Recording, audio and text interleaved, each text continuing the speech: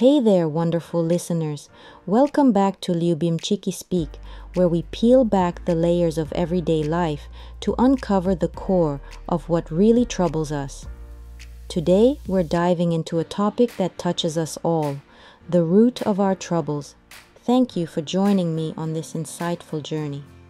Today, we're venturing into the world of Adlerian psychology, a perspective that suggests all problems at their core are about our relationships.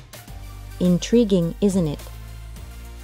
Imagine this: the stress from your job, the last argument you had with your partner, even the anxiety you feel about the future. Could these be rooted in how we interact and connect with people? Take a moment and think about the last time you felt truly overwhelmed.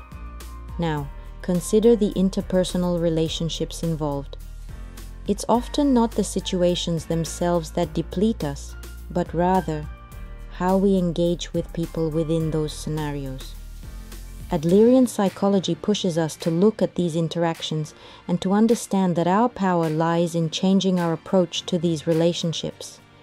And as we discuss this, remember what Albert Schweitzer famously said: "Success is not the key to happiness. Happiness is the key to success. If you love what you are doing, you will be successful." So let's consider how loving and understanding our relationships better can lead us to not just success but true happiness. Now, I'd love to dive a bit deeper into practical tips on enhancing our interpersonal relationships.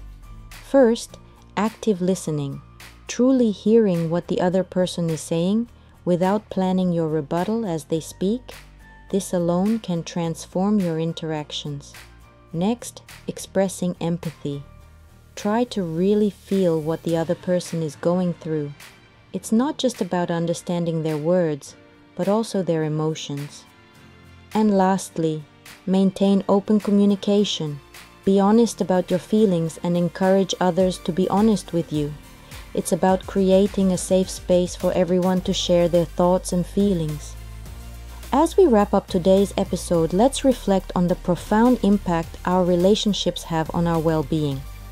Remember, the goal isn't to be flawless in our interactions, but to be genuine and thoughtful. And before I sign off, here's a little poem I penned, inspired by our topic today. Beneath the surface of every fear lies a truth we must hold dear. Relationships are the golden keys, unlocking our troubles, setting us free. Thank you for tuning in to Liubimciki Speak. It's always a pleasure to explore these depths with you. Until next time, keep nurturing your relationships and watch your troubles melt away. Take care and keep spreading love and positivity.